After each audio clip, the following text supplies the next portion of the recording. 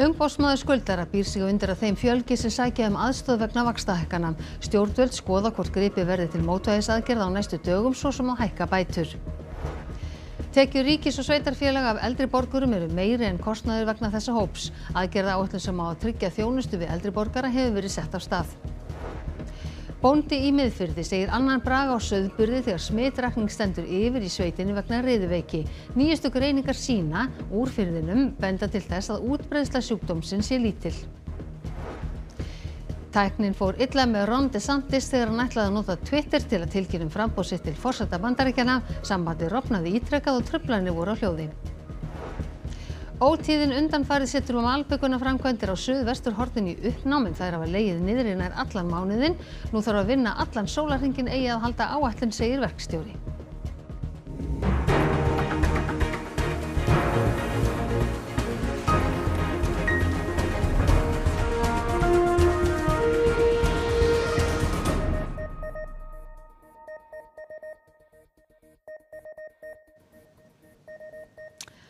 Komið þið sæl. Umboðsmaður skuldara segir að ekki beri mikið á auknum umsóknum aðstoð þrátt fyrir hækkun á vöxtum á undanförnum mánuðum.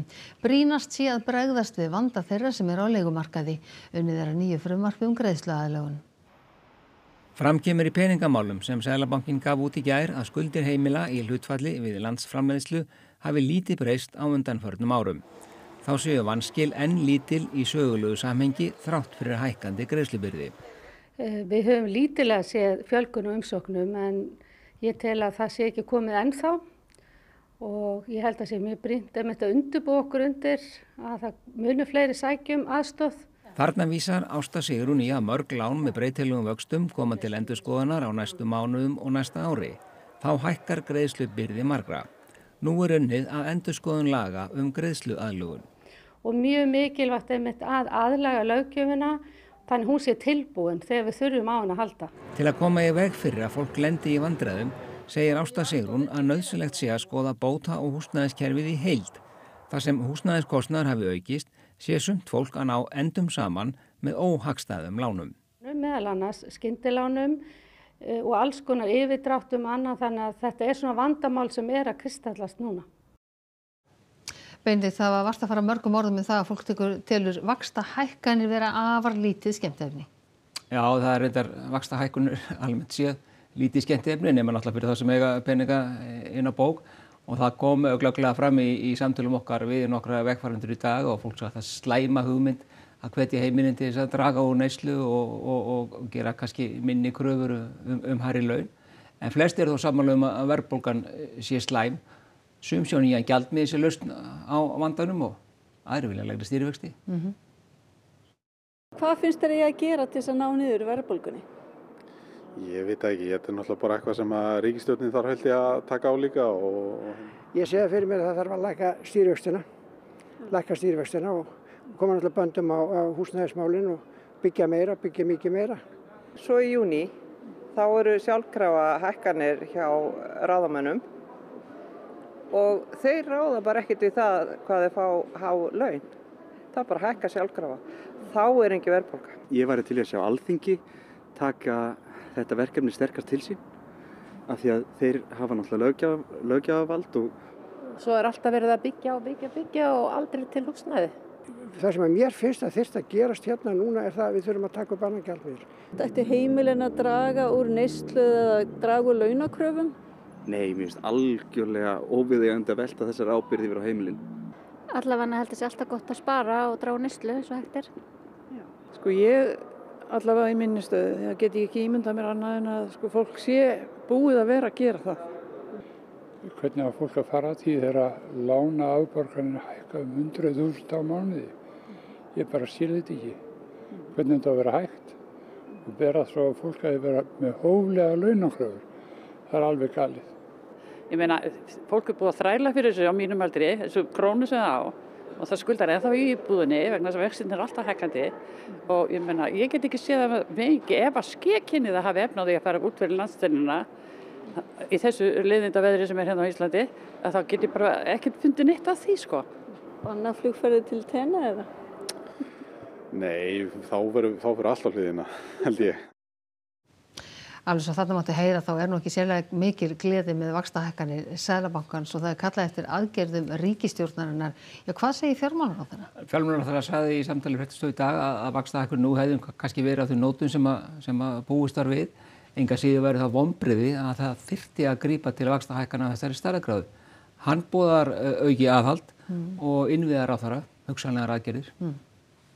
Ríkisstjórnin hefur sýnt það í verki núna síðast áramótin að við höfum verið að einbeita okkur á því að veita skjól fyrir þá sem eru helst útsettir fyrir verðbólgunni og þá erum við að tala tekjulága í samfélaginu.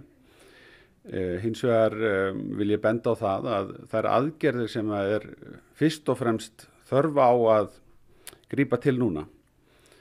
Það eru aðgerðir sem að slá niður verðbólguna. Og það verður ekki gert í ríkisfjármálum nema með því að auka aðhaldið.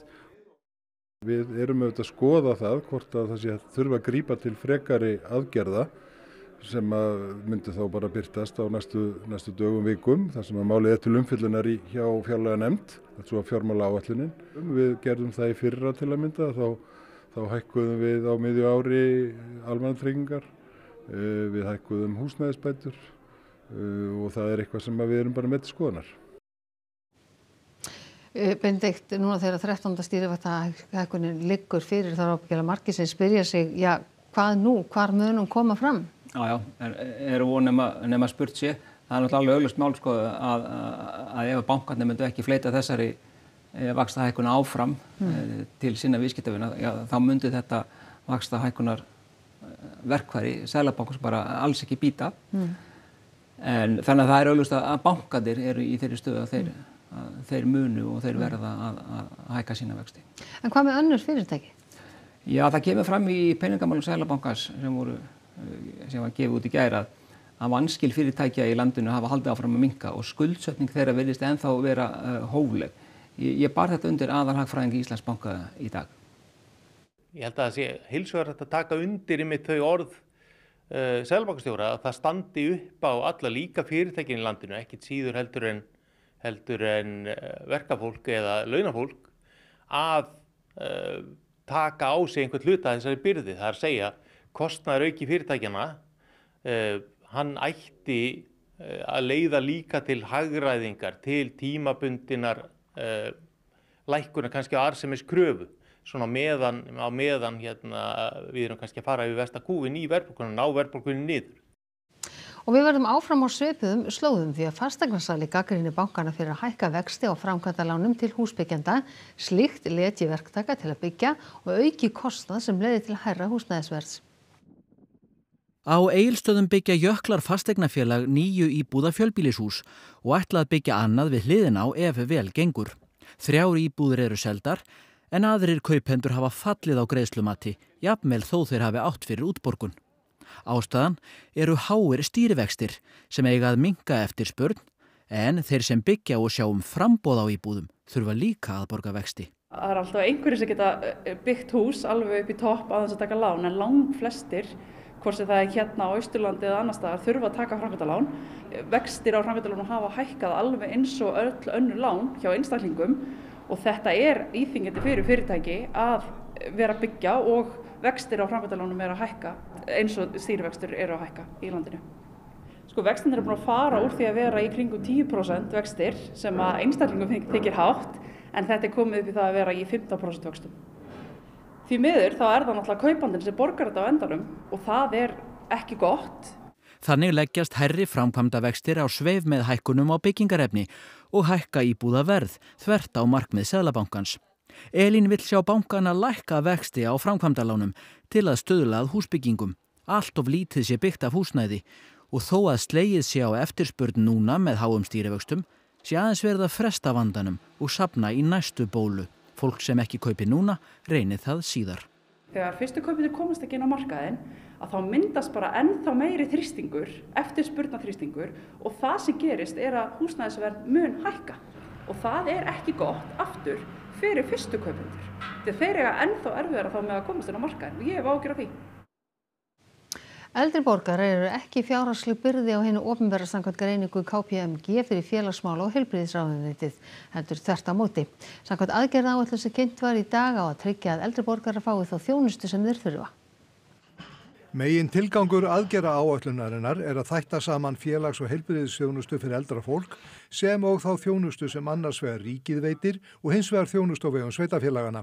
Vonast er til að þetta leiði meðal annars til þess að fólk geti búið lengur heima í stað þess að fara á hjúkrunarheimili eða sjúkrahús og að lífsgæði aukist. Félagsmálaráðherra segir að með áætluninni sé verið að bæta velferðarkerfið til lengri tíma. Þetta er aðgerðaráætlun með 19 aðgerðum. Við erum þegar byrjuð að vinna eftir henni. Erum að fara að óska eftir sveitarfélögum og heilbrigðisstofnunum í næstu viku til að taka þátt í tilraunaverkefnum. Erum að fara að ganga til samninga við Alzheimer's samtökin aukna fræðslu. Þannig að við erum byrjuð svo sannarlega. Þannig að þetta er ekki aðgerðaráætlun án aðgerða, heldur með aðgerðum sem eru byrjaðar. Með því að færa þjónustun á eina hendi verður reynt að koma í veg fyrir að fólk lendi á milli kerfa.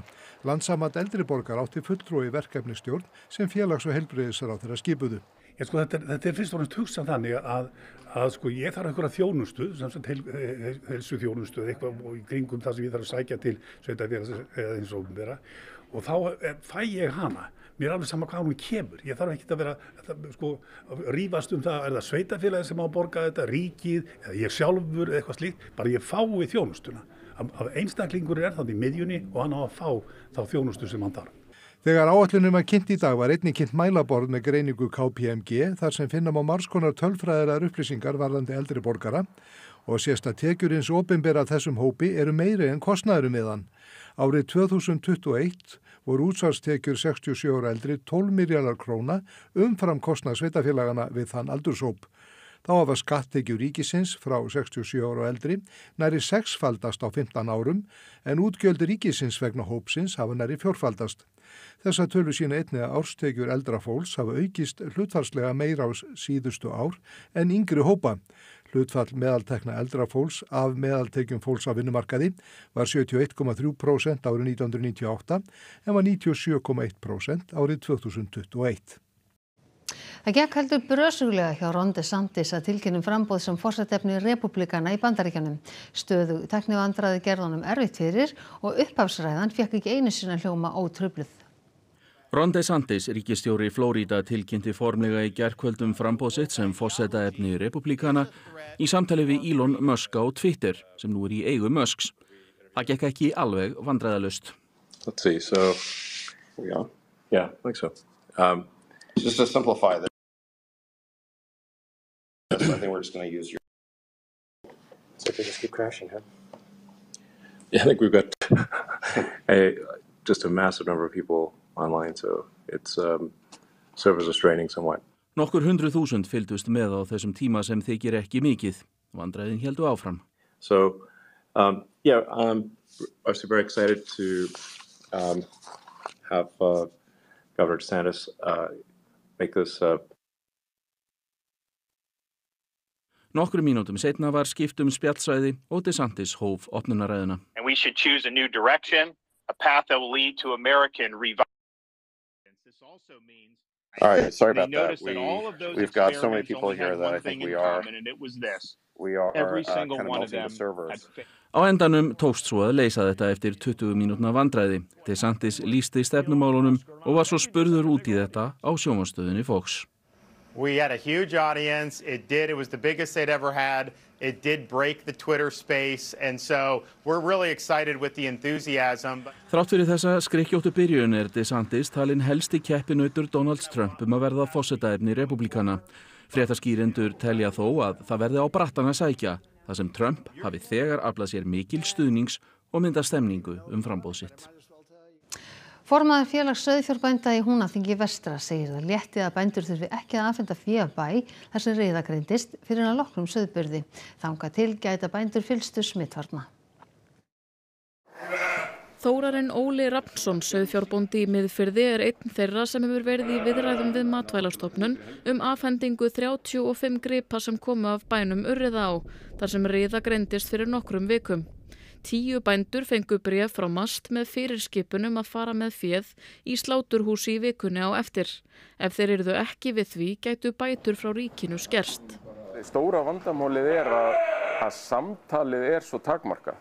Við fáum bara bréf og við eigum bara að gera eins og okkur sagt. MAST veitti bændum frest til 19. júní vegna anna við sauðburð og þá eiga þeir að fara með á 5. tug fjár í sláturhúsið á Hvammstanga. Búið að rannsaka þriðjung sýnana úr 700 kindum af Urriðaá.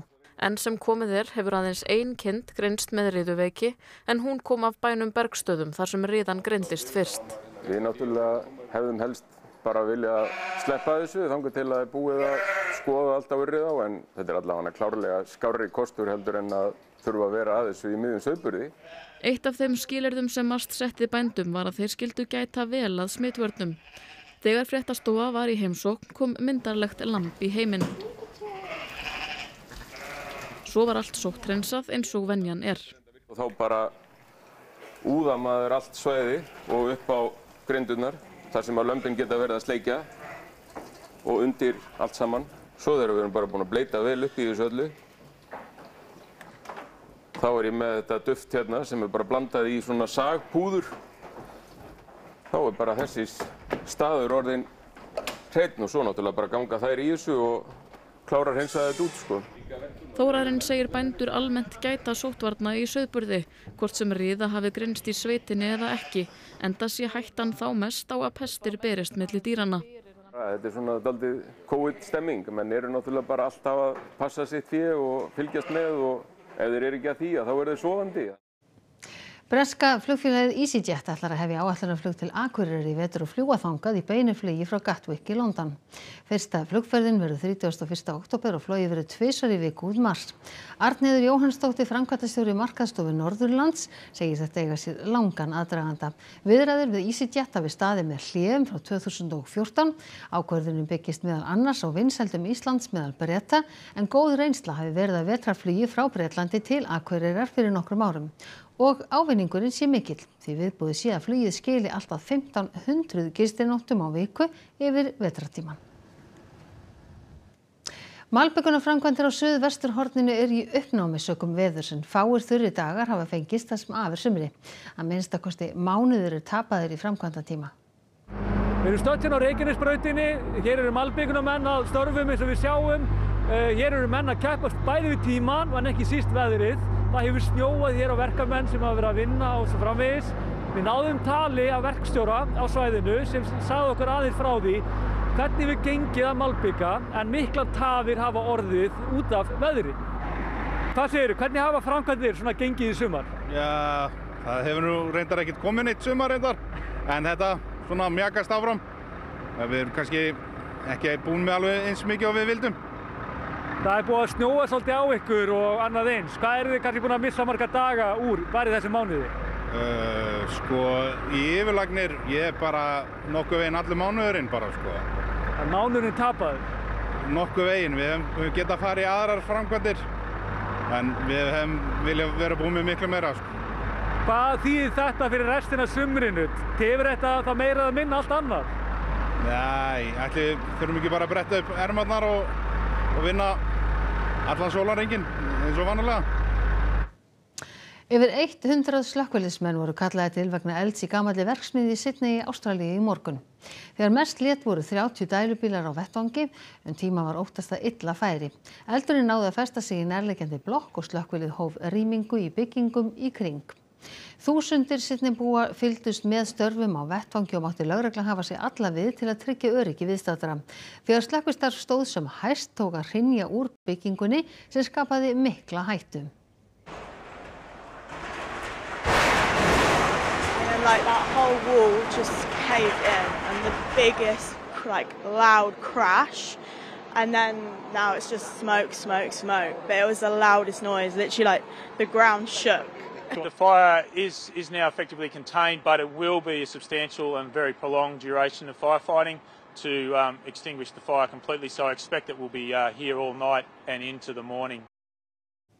Og í kastljósi kvöldsins verður svo farið vítt og breitt yfir sviðið, ekki satt, Guðrún Sóley? Jú, svo sannarlega. Við ætlum að rýna í hugmyndir styttan opnunartíma verslana, heimsækja nýjan Landspítala og heyra í Bubba og Ellen Kristjáns vegna tónleika sem haldnir eru til að styrkja varnir gegn ópíóíðafaraldrinum. Þá að veðri. Það lægð sem gengur norðaustur yfir landið á morgun og það má reikna með úrkomu víða land frá skilum lægðarinnar. Það er snörp norðvestanátt sem tekur við þegar lægðin verður komin norðaustur af landinu og má reikna með afar byljóttu veðri suðaustan og austanlands framan af laugardegi. Loftþrýstingur fer síðan hækkandi þegar helgin verður yfirstaðin og því útlit fyrir að tíðin verður öllu stöðugri þegar komið fram í næstu viku. Og þær góðu fréttir ætla Theodór Freyr Hervarsson veðurfræðingur að færa yfir með okkur að loknum íþróttafréttum sem Þorkell Gunnar Sigurbjörnsson sér í kvöld.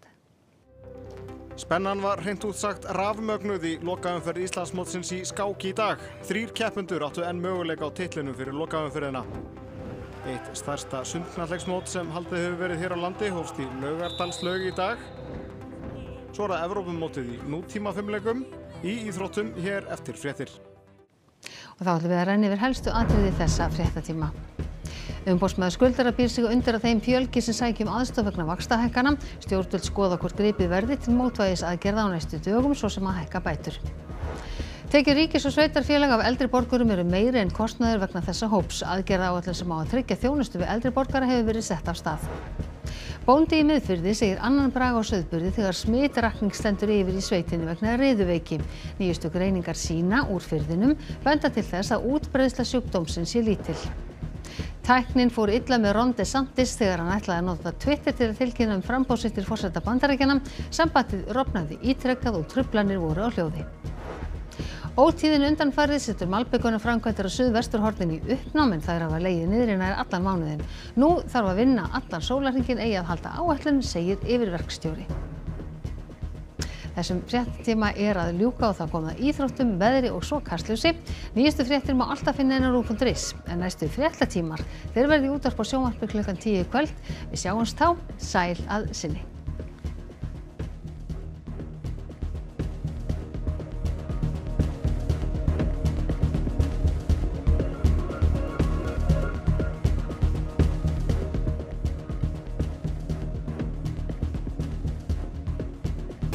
Sextánliða úrslit mjólkurbikars kvenna eru hvítasunnuhelgina og RÚV sýnir 2 leiki beint. Klukkan 4 á laugardag er slagur Keflavíkur og Þórs KA á RÚV og klukkan 19 á laugardagskvöld er rimma Reykjavíkurliðanna Þróttar og Vals á RÚV 2. Bikarkvöld fylgir svo í kjölfarið klukkan 20:50 á RÚV 2. Mjólkurbikar kvenna í fótbolta, laugardag frá klukkan 4 á RÚV og RÚV 2. Meiri spenna, óvænt úrslit og engin jafntefli. Drekktu í þig stemminguna. Mjólkurbikarinn.